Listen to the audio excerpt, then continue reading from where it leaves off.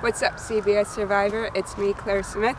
This is my 6th time applying, and I'm on vacation in the lovely England, a couple hours outside of London, and I thought this would make an awesome backdrop to my Survivor audition tape. I told you that if you guys didn't pick me, I would keep applying, because it has honestly always been my lifelong dream. I've been watching it since I was about 15 years old. I love Jeff. I still think he needs a raise because he's brilliant, and I want to be on Survivor for the lifelong experience, more so than the money, and I just think it would be really good at it too. It will. I do have a few strategies hidden up my sleeve. I don't think I'll be seen as a threat, so they won't see me coming. I'm not too strong, but I'm not so weak I would slow my team down.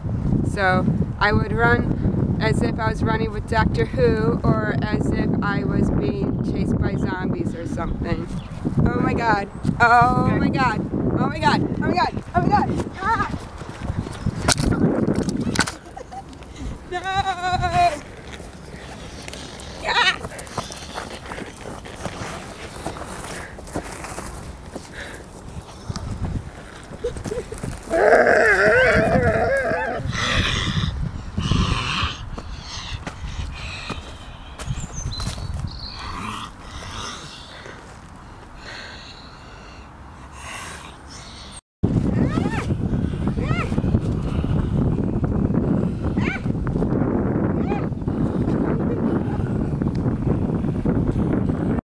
Okay, please take me on Survivor, otherwise those bloody zombies will get me.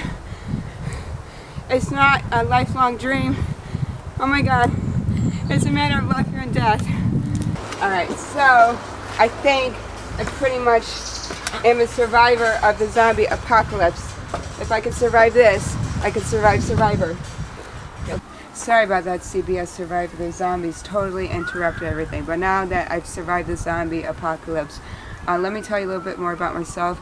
My name's Claire Smith. I'm an author. I wrote a young adult time traveling series.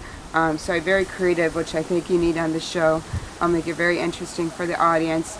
And one of my strategies will be try to pin two people against each other, not only for dramatic interest, but just so they take their eyes off of me.